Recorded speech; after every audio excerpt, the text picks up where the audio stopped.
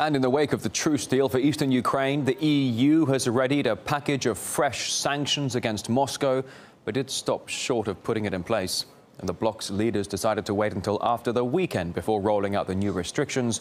And more on the new punishment waiting for Russia with RT's Peter Oliver.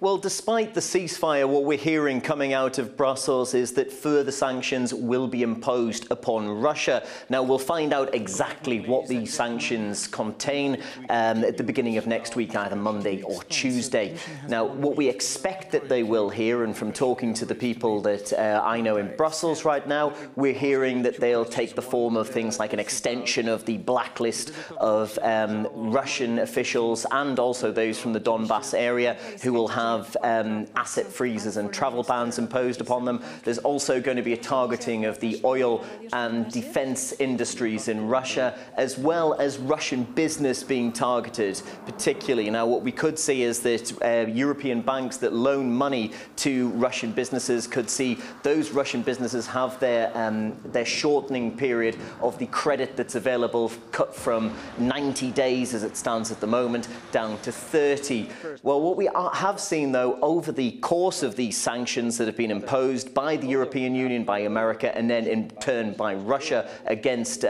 Europe and other countries in terms of a food ban, that it is going to have a knock-on effect for the European economy. What we have seen is a lot of farmers, particularly fruit and vegetable producers here in Europe, suffering because of the sanctions that have been imposed. And it looks like if these go through, then we're going to see a further continuation of that type of suffering as the effects of the sanctions imposed by Europe come back to bite Europeans here